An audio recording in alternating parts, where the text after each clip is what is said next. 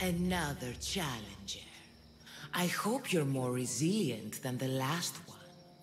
By the gods! This statue came alive! I am no statue, child.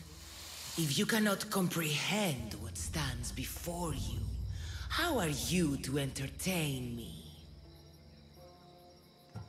What are you? The Sphinx, the guardian of truth and knowledge.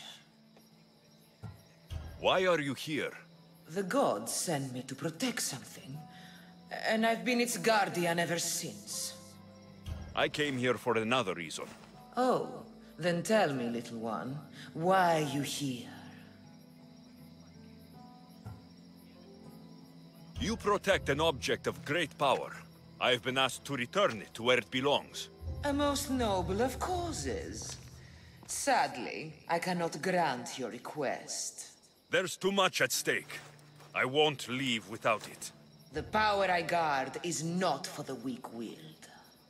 I can resist. One must risk everything in the pursuit of knowledge. If you can answer my questions wisely, you will have proven yourself worthy. What can run but never walks?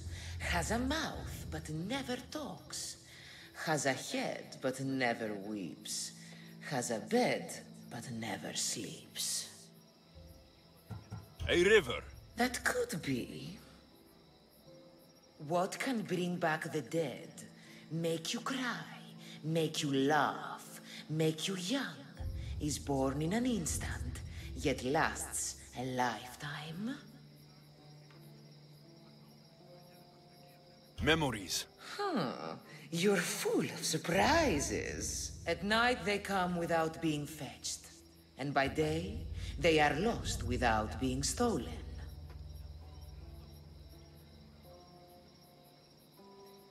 The stars. You're a wise one. You are an interesting one. Now, take what you have learned and touch the symbols that reflect your choices.